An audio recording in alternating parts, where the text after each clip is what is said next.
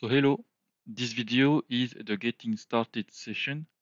This getting started is structured into 5 major exercises applied to plant phenotyping. This is the theme of IPPN 2023.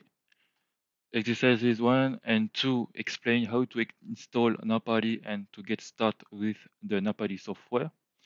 Exercises 3 to 5 will show you how to create a plugin, a widget, and how to develop a widget. These exercises will teach you how to create and develop a Napari widget. The main objective is to show you how easy it is to change the source code of a widget using already written Python code and a little Python basics without needing any in-depth knowledge of computer science. So you are looking at the web page, the practical work page dedicated to this getting started session. You have the 5 exercises.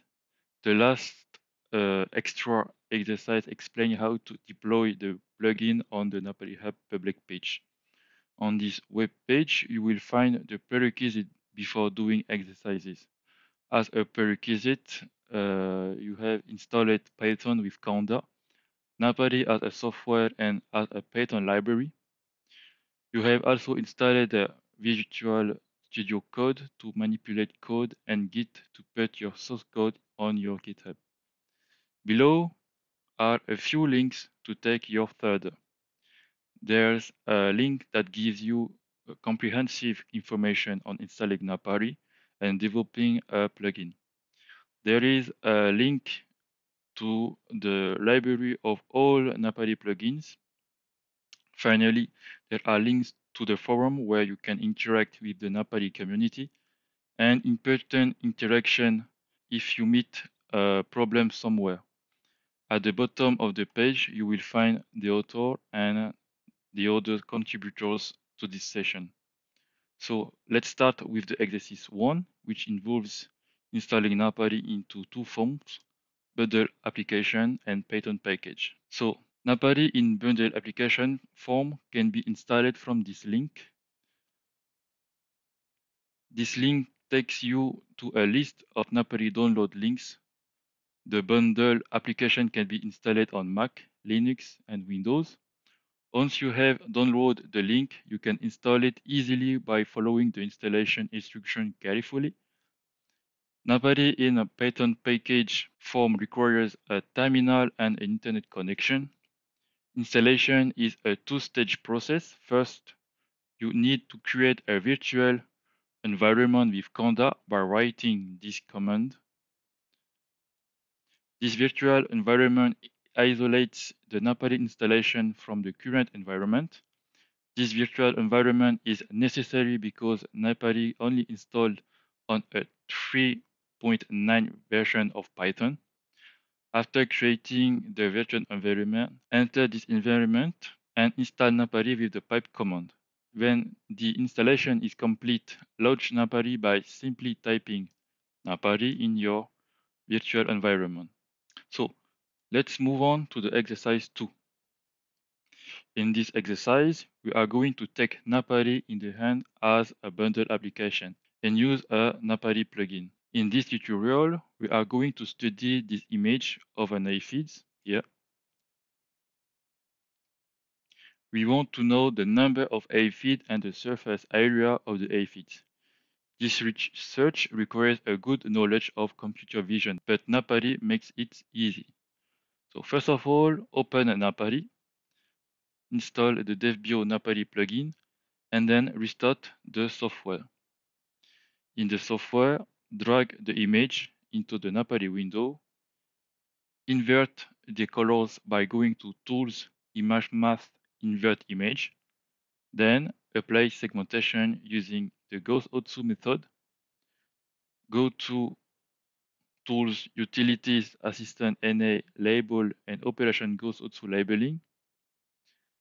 Finally, retrieve your quantitative data obtained from the mask by going to Tools, Measurement Tables, Measurement. Now you have a table giving you information about the number of aphids and their surface area. So exercise 2 was a simple introduction to Napari and a plugin. In the following exercises, we will build and develop a plugin. We will propose a plugin that calculates leaf area using several classic image freeholding methods. These methods will be present in a widget. First of all, in exercise 3, we are going to make a blank plugin. Designing a plugin generally requires advanced programming skills. Fortunately, the Napari community offers a command to simplify plugin design. This tool is aimed specifically at programming beginners. This command is cookie cutter associated with a Napari directory. So here, cookie cutter is a command for creating Python project. Here, the Python project is a directory containing the structure of the Napari plugin. This command will ask two sets of questions. One set of questions about the form of the plugin, I mean the author, GitHub information, and the description of the plugin, for example. If you want to share your plugin, you must have a GitHub account beforehand. Your GitHub information will be requested in the questions. Another set of questions concern the content of the plugin, whether or not it includes a widget, a reader, or a writer, for example.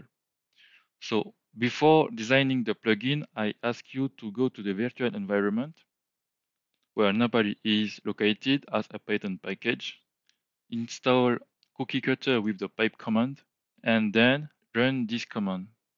You have before you a set of questions. I will answer developer name, email.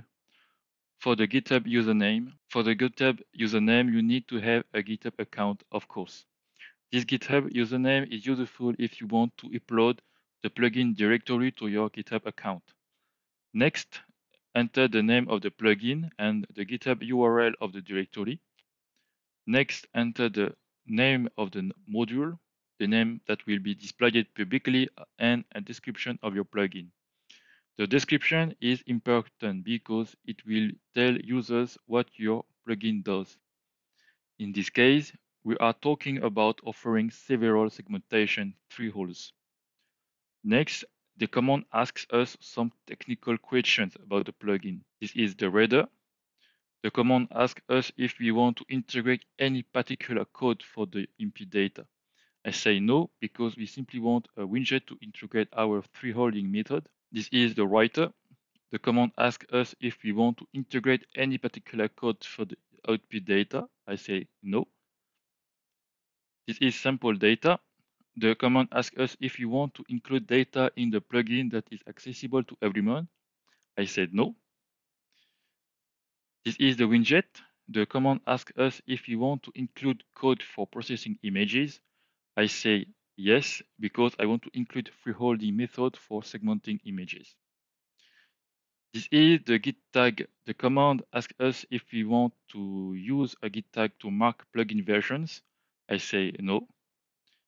Here, installing a pre-commit. I say no. This is the license. So the command asks us what type of license we want to attach to the plugin. For this teaching session, I chose BSD3, which is a license that guarantees the reuse of the code or a part of the code by other users. At the end, the command will generate a plugin with a simple and blank structure. This structure is deployed in front of you. So in this structure, you will find the plugin script in the Napari freeholds folder and the technical scripts. To starting with this directory, go to VS Code, then open the plugin directory. Once open, install the plugin locally on your machine using the pipe command here. Here we have generated a directory for the plugin and installed it locally. In the next exercise, we are going to integrate thresholding method into this plugin. This is exercise 4. Here, we are going to integrate a Python code that calculates leaf area using two freeholding methods, Otsu and Li. This calculation will be applied to the image below. The freeholding pattern code is presented in notebook sheet here. In this notebook, we take an image as an input here, and then return the leaf area with pixel here. In the algorithm, freeholding is applied to the image to obtain the leaves in white and the background in black here. Then we count the total number of whites to give the leaf area in pixels. The aim of the exercise is to integrate this code into the plugin into the form of widget. Before we get to exercise, let's talk about the widget on Napari. To add a widget to Napari, you interact with four files. Widget.py, which contain the widget codes. Init.py contains all the functions needed to initialize modules and control import. Napari.yml contains all the metadata and configuration information, and setup.cfg contains all package metadata for setup tools. So in widget.py, we integrate our leaf area code into a function. We then connect this function to the napari.yml manifest so that the widget is visible in the user interface. We mention this function in init.py so that the function is called if the Napari freehold module is imported somewhere in the code, and we specify all the necessary Python packages that are used in the leaf area code. Once the widget is visible on the user interface, it needs to be given a shape. There are many libraries designed to build a graphical user interface, for example, TK-Enter or PyQt5. On Napari, PyQt5 is highly recommended for building a graphic user interface. This advice is generally aimed at advanced programmers. The Napari community has created a Magic GUI library to shorten the process of creating a graphic user interface. Magic GUI is a general abstraction layer on graphic user interface toolkit backends like Qt, with an emphasis on mapping Python types to widgets. This library is aimed at programming novices. It makes building widget to represent function input easy. Below is a list of parameters you can use to present your widget to the users. In widget.py, we integrate the Python code into a function. This function has an input and an output.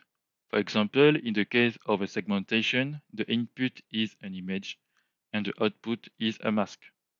The input includes several types of data presented in an array form. The input includes several types of data presented in array form. These data types are elements offered by the Napari point-types library. These elements are images, masks, points, shapes, or vectors, for example.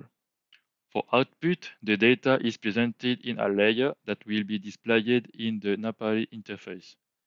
A layer can be given for binary data, RGB images, point, shapes, and surfaces, for example.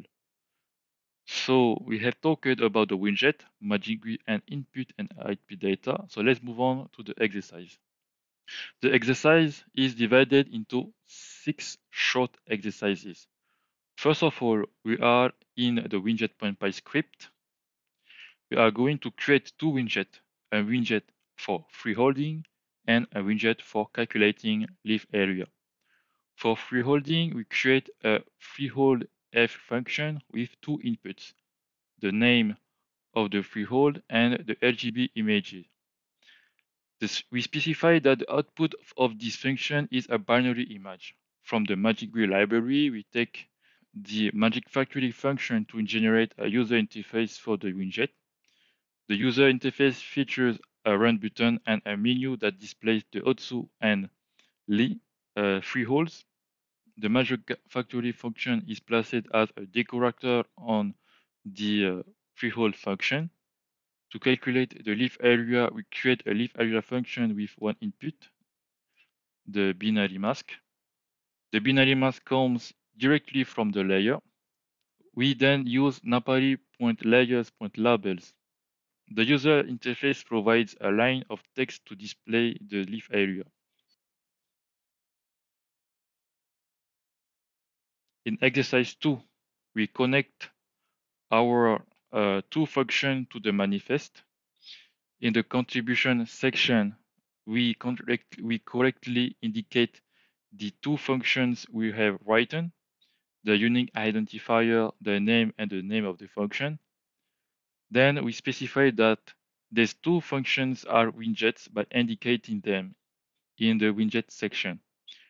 We write the name of the command and the name to be displayed to the user. In the exercise 3, we indicate the name of the two functions written in the init.py script. In exercise 4, we indicate the Python packages useful for running the code we have integrated. These packages are indicated in the install required section. When the exercise 4 is finished, you can make a small demo of your plugin.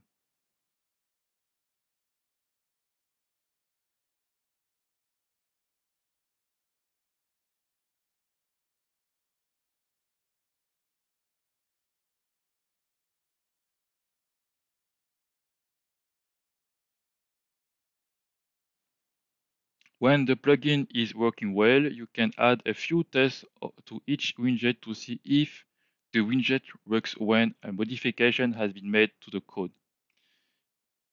It is the topic of exercise 5. This test indicates that the plugin is working properly. Here we add a test for each widget. In this session, the tests below are simply educational. Let's suppose a user changes our code. About freehold, we add a test to check if output is an NumPy array and binary. We create a RGB image randomly. We establish our function by highlighting the argument and the argument keys, which are arguments of Magic GUI decorator. And we run a test to check if the output is a NumPy array and binary. About leaf area, we add test to check if leaf area is integer and positive. You can run the test after install PyTest locally and run the test with this command. In the exercise 6, we add information relevant to the user to the README document. The README is important because it serves as a basis of information and use for the other users. Now the plugin is working properly. We can now do the last exercise, the exercise 5. In this exercise, we add a third free-holding method to our plugin, the yen method. To do this, go to the widget.py script. We have three things to do. First, we add the yen filter to the filter to be selected in the Magic Factory decorator. Next, we create another condition to add a yen filter. Finally, don't forget to import the yen filter function.